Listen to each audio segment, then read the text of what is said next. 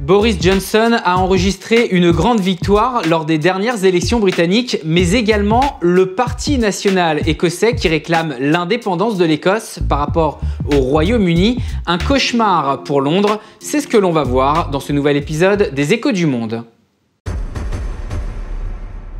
Et l'on part dès à présent en direction de Londres, retrouver notre correspondant sur place. Bonjour Alexandre.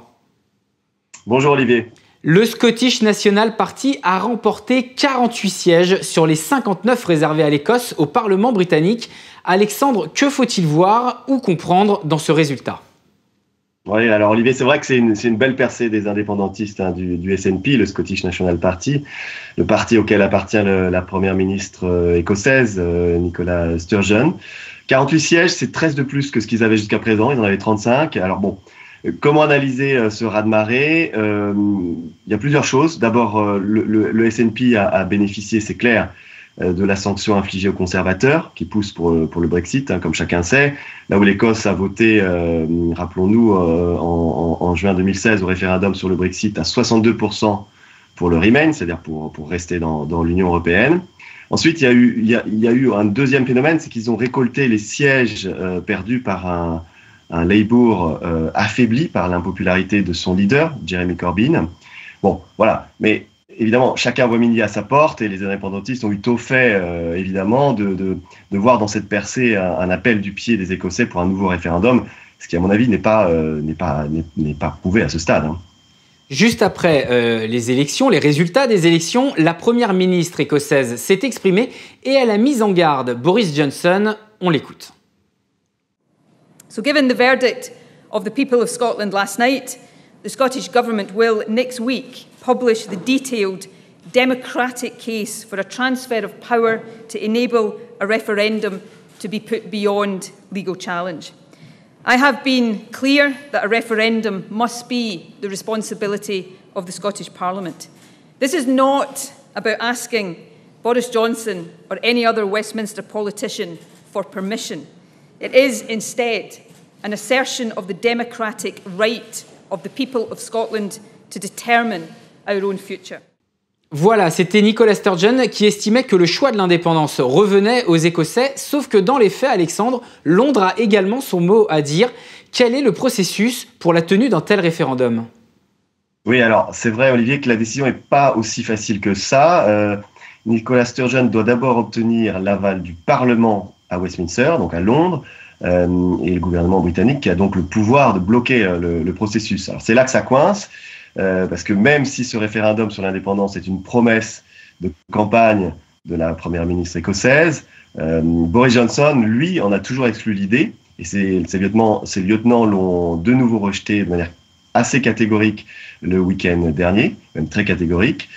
Du coup, la confrontation s'annonce musclée, d'autant que Sturgeon est absolument persuadé que sa percée de la semaine dernière aux législatives britanniques lui offre un nouvel argument de poids pour faire avancer le dossier, si possible, avant les élections de 2021, cette fois à Édimbourg, où le Parlement local écossais doit à son tour être renouvelé.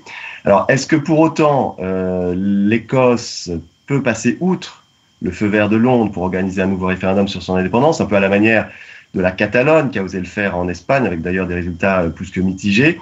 Pour l'instant, Nicola Sturgeon a toujours exclu de le faire, sans doute pour être sûr que la démarche puisse pas ensuite être attaquée pour illégitimité. Voilà, donc il y a certaines voix qui s'élèvent dans son parti pour la pousser à être plus radicale, mais pour l'instant, elle reste minoritaire. Voilà pour les milieux politiques. Et si l'on s'intéresse désormais aux Écossais eux-mêmes, ils avaient refusé il y a quelques années une telle indépendance, mais aujourd'hui, dans le climat du Brexit actuel, que disent les sondages ? Et d'ailleurs, si l'Écosse devenait indépendante, pourrait-elle de nouveau intégrer l'Union européenne ?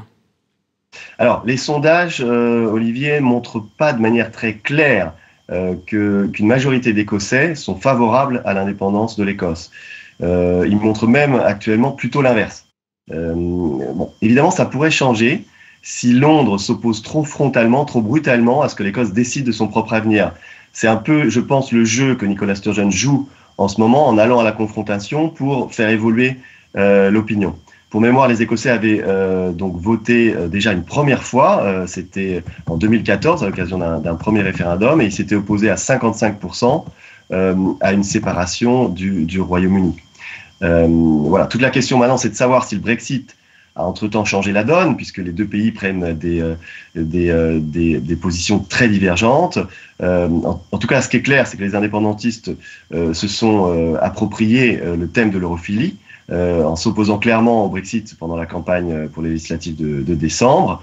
Voilà pour un peu la réponse à votre première question.